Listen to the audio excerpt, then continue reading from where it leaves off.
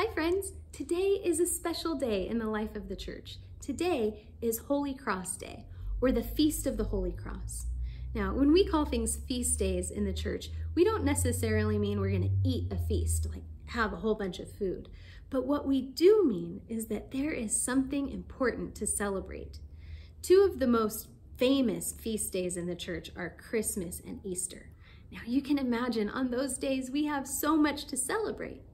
But on the Feast of the Holy Cross, there is something to celebrate too. On this day, we celebrate the cross and what it means for us and for the world. The cross reminds us of God's powerful love for each of us. God loves us so much that he sent Jesus into the world to save us.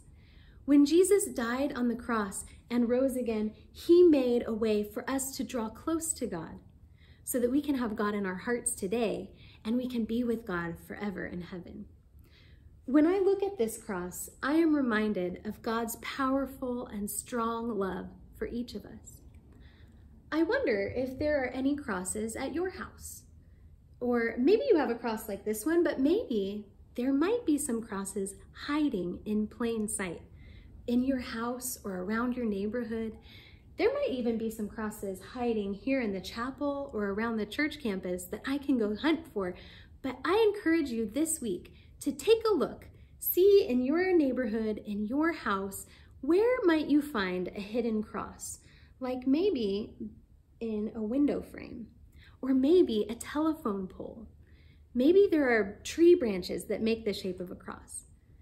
As you look for these crosses, you can celebrate that Jesus loves us so much and that he made a way for us to be with God in heaven forever.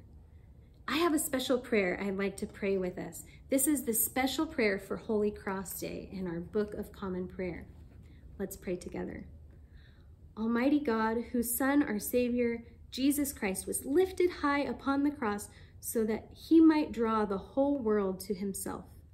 Mercifully grant that we who glory in the mystery of our redemption may have grace to take up our cross and follow him, who lives and reigns with you and the Holy Spirit, one God, in glory everlasting.